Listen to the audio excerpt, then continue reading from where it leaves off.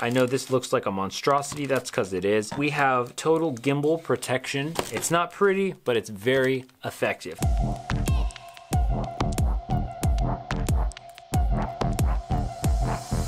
Hey everybody, welcome back to RC with Adam. My name is Adam, and this is a gimbal protector cover for my radio, and I made this using InstaMorph. And it's a great alternative to 3D printing if you're not into 3D printing yet, but you want to make custom parts. InstaMorph is pretty fantastic. And I know some people have had some questions about how I made this and how they could make one. So in this video, I'm going to show you how you can make one for yourself, because I need to make another one for the i6.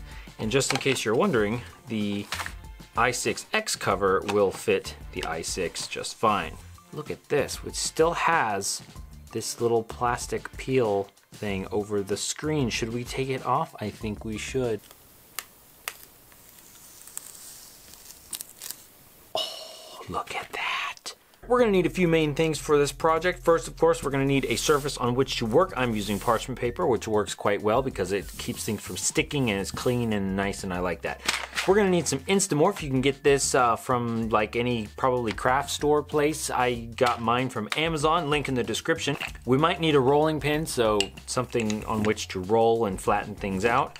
And we're gonna need like just like a glass bowl, or in this case like a Pyrex pouring bowl kind of thing, and then some tongs because we're going to be working with hot water and hot InstaMorph. And you're going to need some hot water. So in this case, I just have one of these little electric heater carafe things, and it works quite well. And we're also going to need a hair dryer, just basically something to blow hot air to sort of melt the InstaMorph. And we might need an X-Acto knife or scissors and some various other little tools that you probably have on hand. First step is we're going to get our glass container, and we need to heat up the hot water, so let's do that right now. Now, we're gonna put in some InstaMorph, and you see actually I have larger pieces here. Let's get that out of there, that's a dirty piece, but these other pieces were projects that didn't turn out, and so you can just melt them down and reuse them. And I don't know how much we're gonna need, so I'm just gonna put in like all the rest of what I have. But I've made a bunch of stuff just using this one bag. It's like 6 ounces.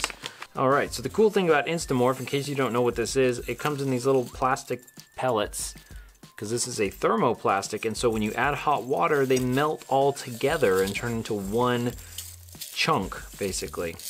Cool. Okay, once we have our InstaMorph in there, which looks actually a lot like rice, we're gonna get our boiling hot water. So I want to stress, be very careful because this is boiling hot and the steam is probably gonna fog up the camera lens. We're gonna pour some hot water in here to melt our InstaMorph.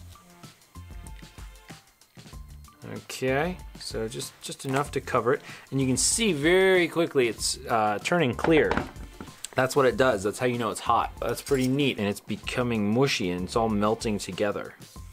You see, now I can take out this whole thing, but we want to make sure it gets all nice and melted, and so it'll just turn clear, and then we'll come back and take it out and mush it around. Let's see, that one's getting pretty melted. Most of this is melted except for that one big chunk right there. This is going to be really hot, or it could be really hot, so be careful when you're picking it up. You kind of want to shake off the hot water, and this could still be quite warm. We want it warm, but you know, we don't want it to burn you. So we only really need probably like half of this. Ooh, yeah, it's getting hot because there's little pockets of hot water that get stuck in there. Look at that though, it's really cool material. So, because now it's basically just this big old chunk of plastic. It almost feels like beeswax. Ow, ow, ow, it's kind of hot. I don't want to deal with this big chunk, so we'll just set this aside, and this will just harden, and we can use this in another project later. Okay, so you can see it's nice and moldable, it's nice and pliable, but it's been out of the water for a little bit, so it's going to be, it's kind of starting to harden just a little bit. But what we kind of want to do is sort of stretch it out, and we're gonna, but you don't want holes. You don't want it to be so thin that there are holes. But we'll put it back in this hot water and let it heat back up, and then we'll take it out and we will mold it again. A little bit more hot water just to keep the temperature up.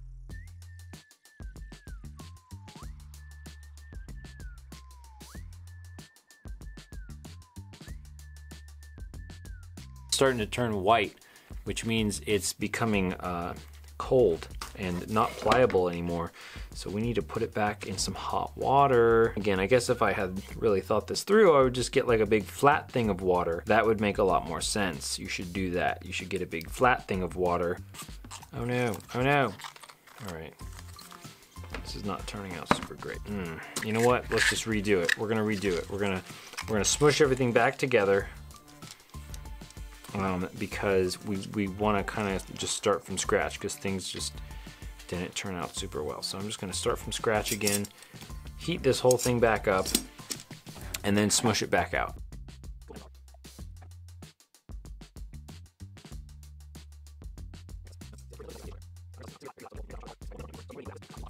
Actually, you know what? Oh my gosh, if you had one of those little clay rolling things, that would be the thing. But I'm assuming you don't have one of those. So we're just gonna do this by hand, old school. All right, so here we go. And we're almost there. We're there, actually, we're there. This is good enough, okay? That's what they call good enough for government work in the biz. Now this is good, because what we want to do is we want to just cover the switches and we want to lock in place the gimbals. Now for this one, I'm gonna have the throttle stick all the way down. For the other one, I decided to have it in the up or the middle position, but it's kind of a pain because it doesn't auto center, so I had to always put it in the center position. So for this one, I'm just gonna leave the throttle down, and alternately, if you wanted to use more InstaMorph, you could make a cover for the whole thing to protect the screen and the switches and the buttons here and then all that stuff. So that might be a good idea too. This is so thick on some of these edges that I'm gonna heat these back up and try and kind of squish those out of there. Kind of try and thin it out.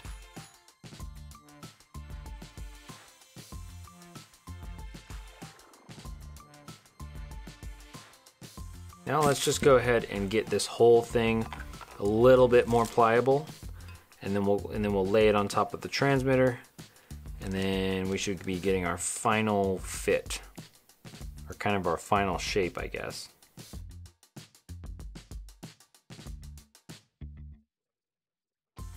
And we can kind of just press this a little bit and just hold it over top of the transmitter like this. And it's not really gonna look very good. In fact, it looks pretty bad.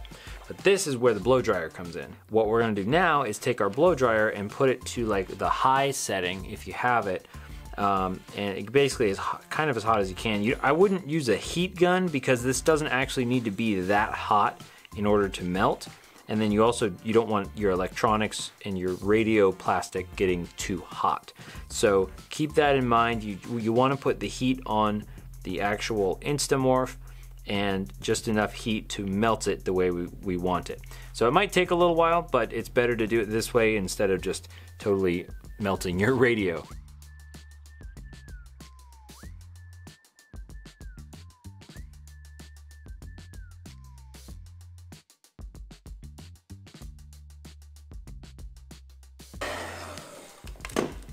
Wow. Okay, so that took a few minutes, and in some spots it looks like it did get a little too hot, or it was too thin. And actually it's melting pretty darn good. So you see how it's just laying down? That's what we want. Now we don't want it to surround everything, otherwise we won't be able to take the cover off. But we do want it to get over the top of everything. So like these switches are in there pretty good. We can kind of pinch around the switches so that we know that it kind of gets on the switch and sort of covers it, keeps it in that position. Same with the gimbal right here.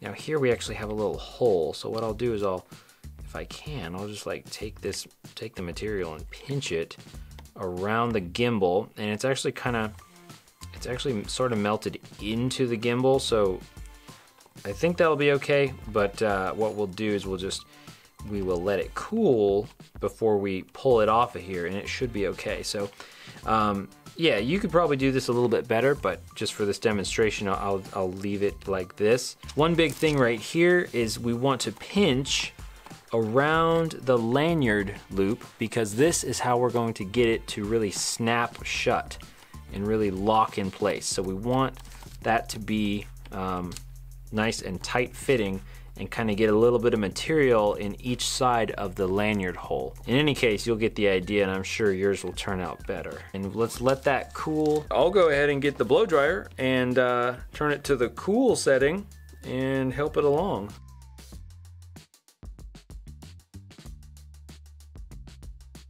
Now that it's cool, let's see how well it formed onto here. We might have to make a few adjustments.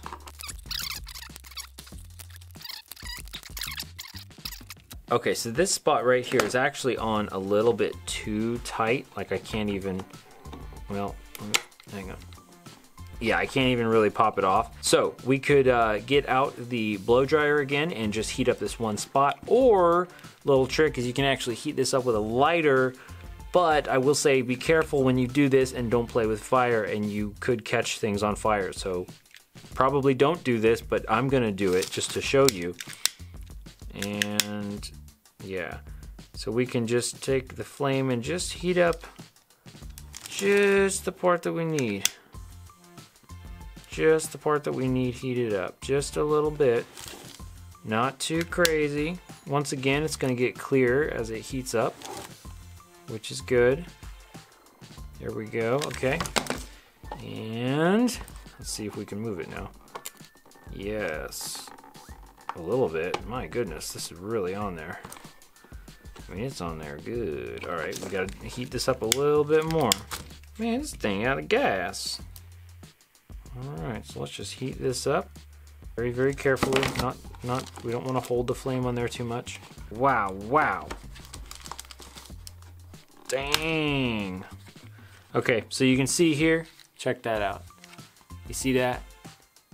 So it's actually going in there way too much. So what we can do, we'll just take some scissors or some side cutters here, and we'll actually just snip off that portion. Instead of trying to like mold it into something else, we'll just cut it right on out of there. There we go.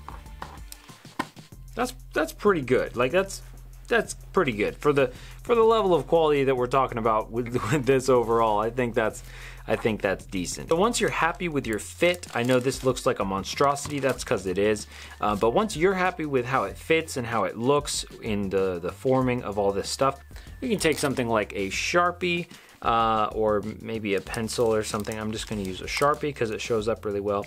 And now we can actually trim the excess material. So we can just kind of, I don't know, we'll just kind of eyeball it like around here. We'll trim.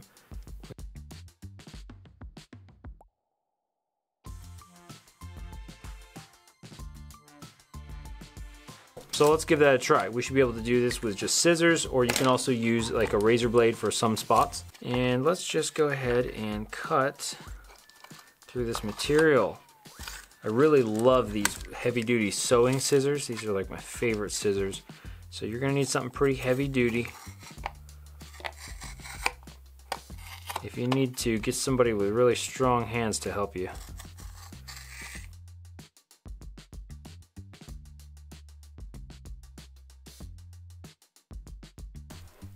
Okay, here's a little alcohol swab, and let's just see if we can get this Sharpie off of here and see what alcohol does to this, because I don't know what it does to this. I don't think it does much, because I think this is a pretty impervious material. Yeah, so if you want to get that extra Sharpie ink off of there, if you used a Sharpie, you can take an alcohol swab, rubbing alcohol, and just get it right off of there. All right, we'll get rid of these scraps here. We'll save them though, because we can use them in other projects when we melt them down. Okay, look at that. Looks like some kind of crazy masquerade mask or something. How about that? So with this one, with the throttle down, let's put this on here and see how it works. And ooh wee, that's pretty decent. That is pretty decent. Yeah, that's totally functional. We have total gimbal protection right here.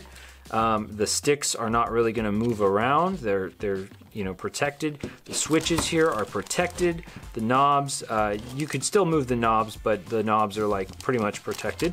So now what's great is if you take your transmitter and it falls over, you're not going to damage the gimbals, but don't do that. I don't recommend actually, you know, doing that. I just did that for demonstration, but I kind of wish I didn't now. But basically you have much better protection. Now you can take your transmitter and you can toss it in a bag and it's like no problem. So let's compare it to the one that I made before. This one looks a lot nicer than this one. This one looks like a very scary Halloween version of this one. But you know what? The function is the same. And you know, it's a quick, cheap, easy, just down and dirty method of getting an effective gimbal cover, you know, protective cover for your radio. And if you have some InstaMorph, it works really well.